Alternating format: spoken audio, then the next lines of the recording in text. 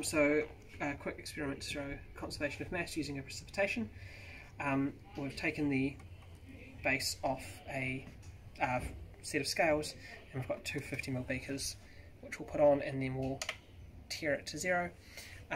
Into the first beaker we're going to add a little bit of lead nitrate, about 10 to 15ish mils.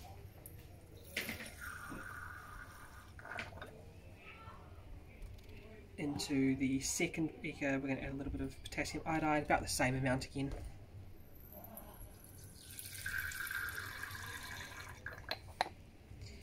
And then we're going to weigh that to get the combined mass, which is 23.11 grams. And then we're going to take either one of the beakers and combine them to get a really nice yellow precipitate. And put the second beaker back down, and we get back to the exact same mass, showing that mass has been conserved in this reaction.